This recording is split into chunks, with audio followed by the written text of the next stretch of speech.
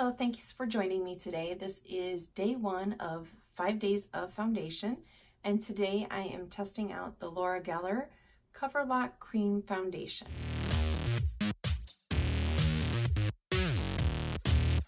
If you want to see how I created this eyeshadow look, this will be in a later video coming up. It will be my 3 looks, 1 palette with the Pure Barbie Endless Possibilities palette. And before we dive into the first foundation for this week of 5 days of foundation, I want to share with you a bracelet that I am wearing. I did do an unboxing of these 3 bracelets over on my Instagram. If you're interested, you can check that out. The link is down below. I received these 3 bracelets from SunflowerPop, and I will be creating some looks with these and wearing them in future videos. So I just wanted to kind of talk about them real quick before I get into the foundation. I'm going to create some fall fashion looks with these 3 different bracelets, and I'm for sure going to do kind of a lookbook style over on Instagram, but I'm interested to know if you would like to see a video where it's just kind of a lookbook style video of showing different fall looks. Let me know if you would like to see a full YouTube video on fall lookbook type styles. Let me know down below. So I hope that you don't mind that I just take up a small snippet of this video talking about the bracelets. I received these, like I said, they were gifted from SunflowerPop bracelets. I think I've said it in a different video, but I went to school for fashion marketing and worked at Claire's and their corporate offices, so jewelry has always been important to me. The owner of the company is Audrey. She started making bracelets as a freshman in college for her friends and family, and then she just kept getting requests and they were building up. So she decided to open an Etsy shop, and that was in May of 2018. And then recently created her own website to sell them on. This is the pop-up green. This one is $6. Floral Fun is what I'm wearing in today's video. And this is the pop of floral, and you have a charm in between the white beads and then the floral beads, and this one is $8. And they are all stretchy. The beads kind of feel like a rubberized bead, and I just think that they're really cool and could have a lot of fun with them. They are based in Alabama, and I do have a code. It is not an affiliate code, so I don't get anything back if you purchase through this code. I will leave the link to her store down below, but if you use the code, you will get 15% off your order, so that is cool. You don't have to use it, but hey, who doesn't love saving money? This is the Cover Lock Cream Foundation, and the color I have is Porcelain. This retails for $38, and here is what the container looks like. I'm going to put the e.l.f. Pore Putty Primer on this side of my face to see how it reacts differently. So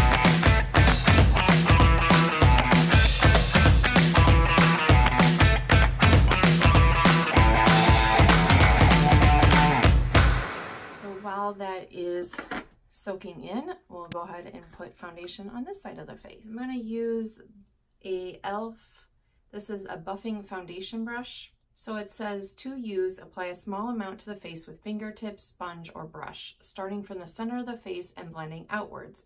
Repeat application until desired coverage achieved. Let's start with putting it on with the fingers.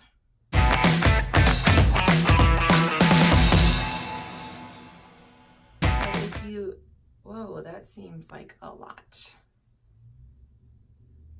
If you like to put on foundation with your fingers, it does seem like it spreads pretty good using your fingers, and it seems like a little goes a long way.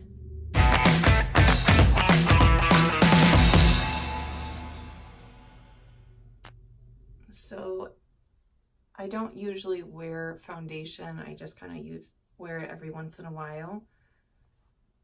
I'm really having this problem lately every time I try to put foundation. I don't know if you can see. I guess that is my pores right here.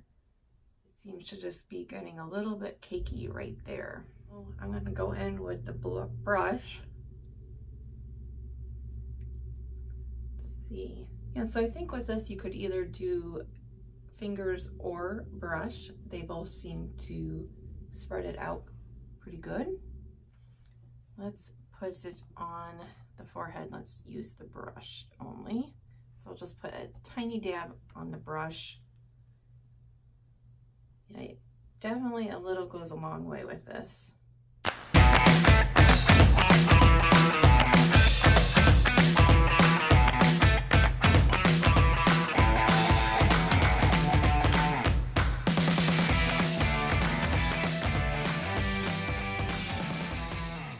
So let's put it on the other side, and I will do it using the same techniques to apply. So we'll use the finger, but this time I'm going to go in a little bit lighter.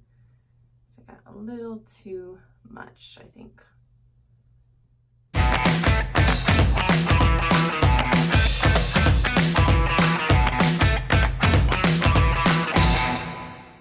Okay, so if you use, I don't know obviously about other primers, but the e.l.f. Pore Putty Primer, this seems to not smooth out as well with fingers as it does without a primer.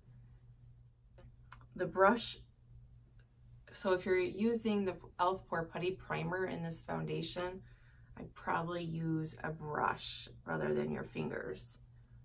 It just seems like it smooths on a little bit better and blends out better with the brush when you have the putty primer on. We'll go ahead and put a little bit on the brush. I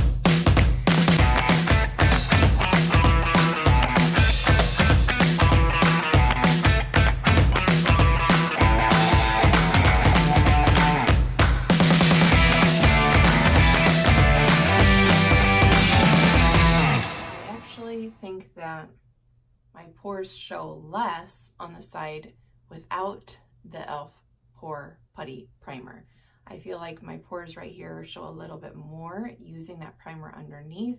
So when I go to use this foundation again, I will use it without primer.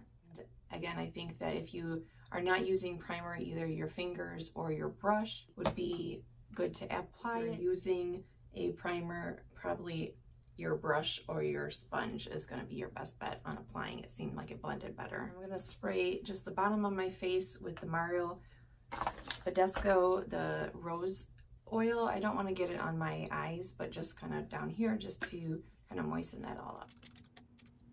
For concealer, I'm using the Clinique. This is the Line Smoothing Concealer in color 02 Light.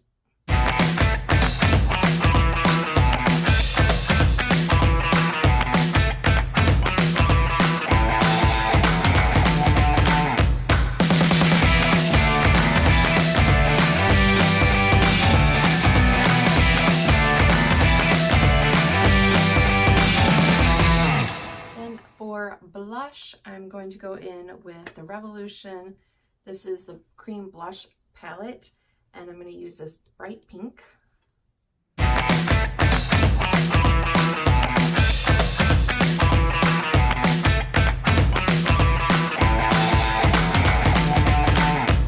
Just taking my powder brush, I'm not adding any more powder to it, and I'm just going to go over that just to kind of tone that down a little bit. And for highlighter, I'm using one of my favorites, the Ofra Rodeo Drive. This is the Sigma Fan F41 brush.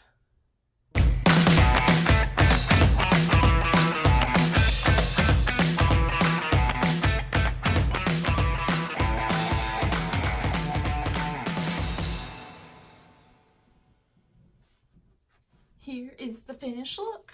Okay, so now that I have finished my face, let's just talk about my first initial thoughts. I will be doing a check-in and kind of at the end of the day, let you know how this wore throughout. For me personally, I liked the side without the Pore Putty Primer. So going forward, I probably am not going to use any primer with this. It'll seem to go a really long way. This again is color is porcelain. So if you have similar skin tone as mine, that would probably be the color you'd want to check out. And this is made in the US. So I have had this foundation on now for about 7 hours. So I thought that I would come on here and tell you how it held up. So again, the e.l.f. Pore Putty is on this side of my face. Spray my face once today with this Mario Badescu, the rose water. And I do have semi-dry skin, probably more combination to dry skin around my chin area and forehead.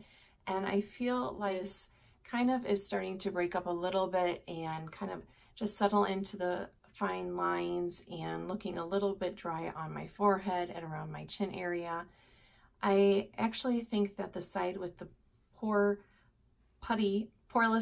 prime, with the e.l.f. poreless primer, it did look a little more hydrating, but I did feel like my pores actually showed a little bit more with the side with the pore primer.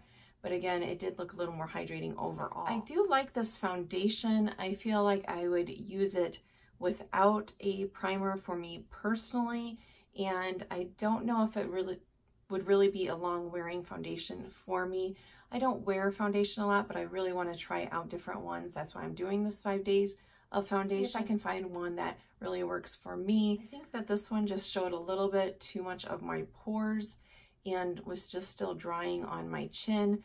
I think that for me, I'd have to mix it in with some kind of dry. I use this more as like a spot foundation and just maybe a little bit on my face, but not a full coverage foundation for me personally. After about 7 hours, I do feel like it's starting to look a little dry, but overall, I think for 7 hours that it's still holding up pretty good. And this is the side with no primer.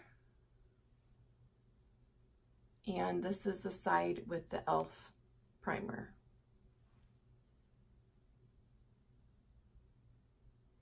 So I'd love to know down below what you think if you have tried this foundation. Do you think that it performed on my skin after about 7 hours?